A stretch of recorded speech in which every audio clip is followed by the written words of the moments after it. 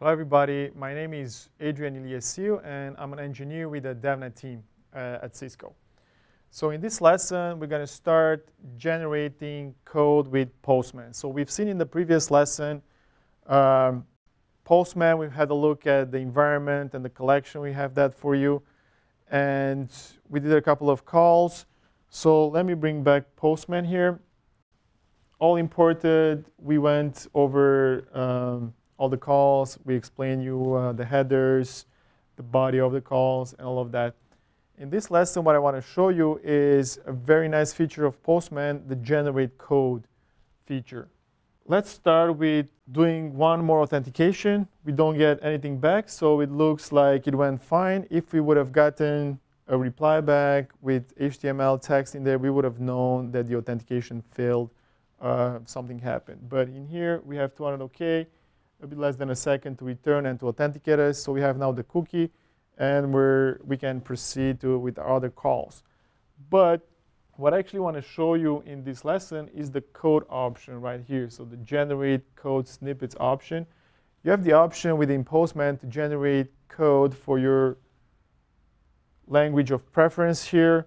You see there's C#, supported Go, Java, JavaScript, PHP, Ruby, Swift.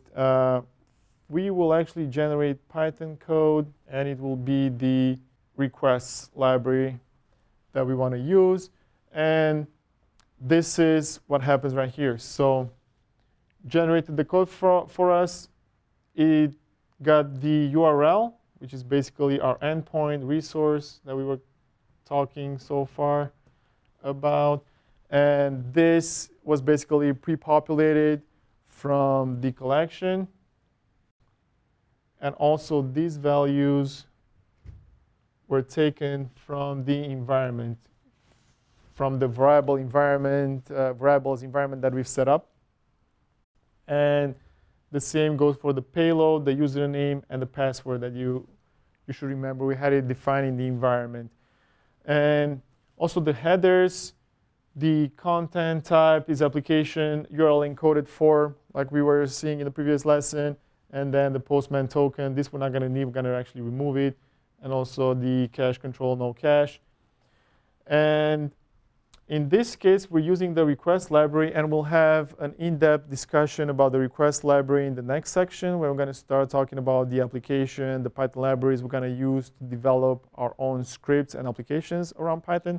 So I'm not going to insist too much, but request library is a Python library used to interact with REST APIs, to do get calls, post, put, delete, like we've seen so far with Postman and the Swagger documentation. The request library gives us this option of doing these calls and interacting with REST APIs through Python scripts, basically.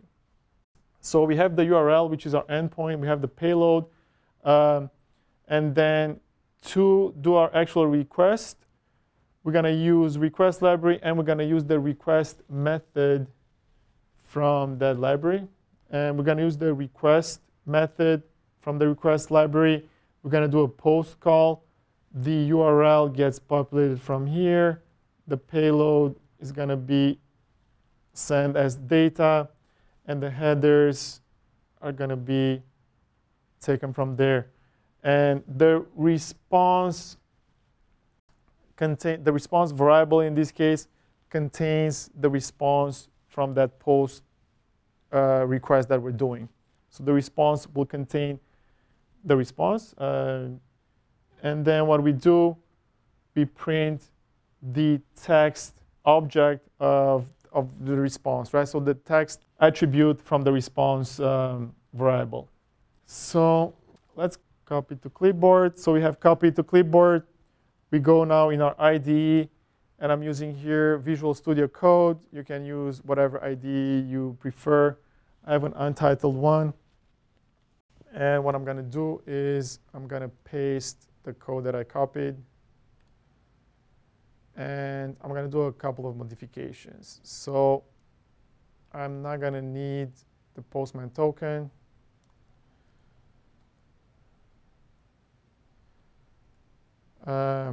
And what I'm going to do is I'm going to do a verify false because we have a self-signed certificate. False. And then I'm going to save this file. So straight out of Postman, a couple of modifications here. And let me save as. It gives me the option. I'm going to go one level up and save it here as a Python file. And let's just call it Postman 2.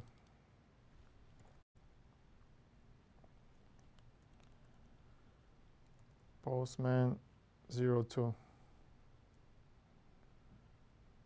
So we'll save it. And now, next, let's run this and see what happens and start interacting with the code a bit. So if I go here, I'm opening my Git bash. We installed Git also on this, and I'm using Git bash. I already started the virtual environment. You can see here, we have the virtual environment started. I'm in the /Adrian directory on the desktop, and I'm ready to have a look at my code and start running the script that we just saved. So if I do a print working directory, I need to go, if I do a directory here, I can see my Postman 02 file, right? It's saved right here.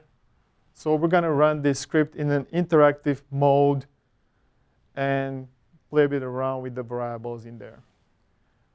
So let's do next Python Postman 02.py.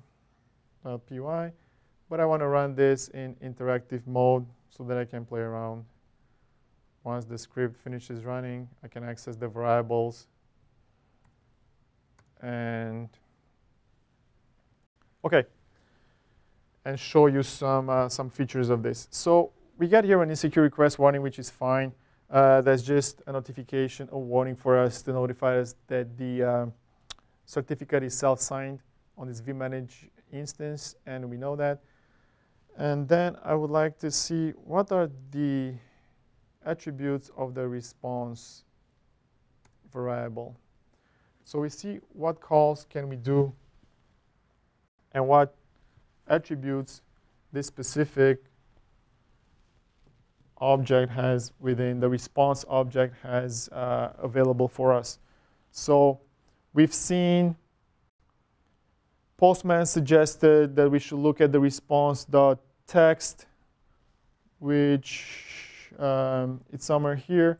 But we can also have a look at the content. We can have a look at the cookies. So we can actually have a look and extract the cookie from this response. We can have a look at the JSON. We can also check the status code of this response, or the URL, or the text that Postman suggested is right here.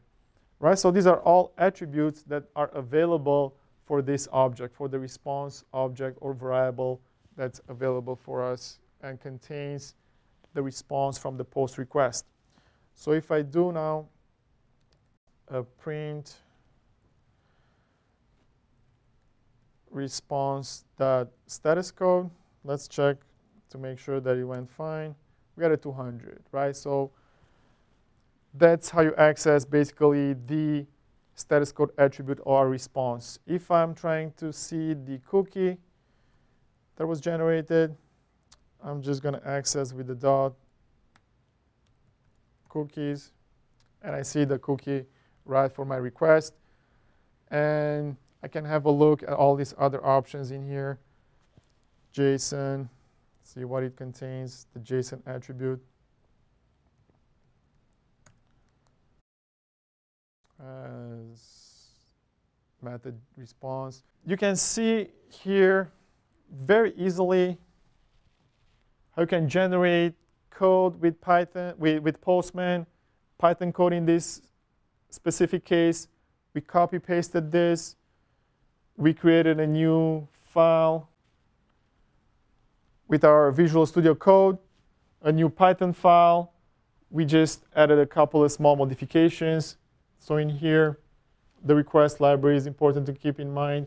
That's the library that we use to interact with the REST API to do our post call here. And we use the request attribute of the request library. We store the response in the response variable. And then we've seen here how to access the text, also status code. Status code. We've seen how to access the cookies. And JSON. And basically, we dir response. We've seen all the attributes that are available for the response object in Python, right? Then the URL gets populated right from there. Then the data, the payload, which is the username and password, and the headers, and then the verify false, signifying that we don't want to check for the SSL certificate authenticity with this. So now you see how all the components come together, how Postman, how the environment in Postman. So basically these values, and then the username and password, right? So all these 4 values were taken from the environment that we've set up, and the collection also contributed to building all of this code. And then we saved it, ran it in Python, and had a look at all the options available. Extremely easy, no real knowledge required to get you started with this. Generate your code, take it, modify it, and build your own applications. So that's all I had to show you in this course. Thank you so much for watching, and I hope it has been informative for you, and I hope you keep watching our videos and enjoy them. Thank you so much.